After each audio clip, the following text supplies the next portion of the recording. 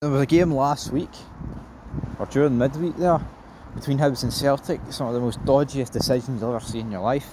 Dujon Sterling gets sent off against Aberdeen, which I think was an absolute disaster of a foul. Honestly, I don't get it. The consistency is broken in our game, where, you know, two guys go up for the ball, Aberdeen guy takes out our attacking player, no penalty. Nor did I want a penalty, but apparently the new rule is that, well, you know what, if the attacking player gets hit in a clash of heads, has to be a penalty.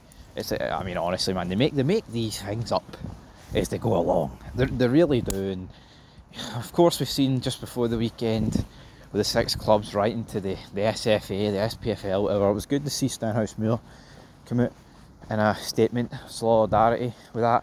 I hope I see a lot more clubs, but it's a mess, man, what's going on. And, you know, it's like comments like Scott Brown's being highlighted over what should actually be said. Like, didn't he even get fucking said post-match in the Rocky one? All the talk was about how bad Celtic are, and, you know, you've got people greeting about it, which, yeah, you know, if they want to cry about how bad they performed against Aberdeen, rightfully so, but it should have been worse, because they should have been down to 10 men at 1-0. And I tell you what, if that happened, it would have been good night. It would have been absolutely, you know, good night, Irene. But the decisions are an absolute joke, and it's other things, man. Like, even like Chris Boyd, after the Hibs and Celtic game, I mean, he's actually saying, well, you know what, I think Martin Boyle deserved a penalty there. You know, there's enough contact, he's went down, got a dead 5 from it, and it gets laughed at. Actually, it gets laughed at. But, you know, the conspiracy, the tinfoil hats, the penalty to Sevco conspiracy theories out there, or theorists. Balloon has burst for Scott Brown.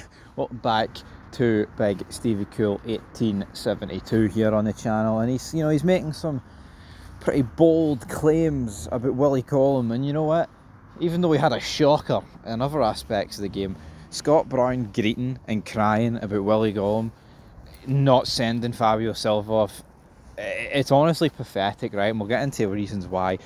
Fabio Silva should never have been sent off in that game. You actually look at half the incidents that he was involved with. I mean, that one in the first half was a joke. You know, they're both pulling each other. I mean, if anything, I think the other guy's pulling Fabio Silva, you have more. But and Fabio Silva like went up to him, I was like, what are you doing? You know, and I think rightfully so. But I look at other things in this team, in this game, sorry. And among other games that Willie Collum's not given, just as, you know, even his counterparts, his colleagues, alright? I look at last week, Aberdeen against Celtic, how Naroki wasn't showed a second yellow, I'll never know. No one even, I mean, who actually called that out? No one called it out. You know, I'm pretty sure pre-match, or post-match, sorry, after the incident, no one even said anything. And here's Scott Brown turned around and saying that Willie Collum, some people can't stand up to the pressure. Look at all the other decisions that Willie Collum gave against Rangers. Hell, Rangers wanted Willie Collum to have nothing to do with their football matches, because honestly, it's comments like these over nothing, man. Fabio Silva should never have been sent off. Well, the one with Naroki, it should have been the most clear second yellow foul you'll ever see, ever, man. I mean, the decisions that are going on in Scottish football at the minute are an absolute joke. They really are, man. They are absolute mince, to say the least. I mean, if like Rangers were awarded a decision, right, that was a complete joke, could you imagine the uproar if the presenter and the pundits were outnumbering the Celtic man and laughing like, haha, but no way, man. You know, it would blow up. I think Rangers as a whole, and Rangers fans, you've got to look at it and be like, what's going on? I'll tell you what's going on. Title 56 in May. That's the only thing I've got to look at. I don't give a shit about the decisions. Well, I do to a degree, but I know come May, there's going to be one team lifting that trophy. It's going to be Rangers, folks. But anyway, just thought I'd speak about this because the wrong interviews are getting highlighted. The wrong things are getting said.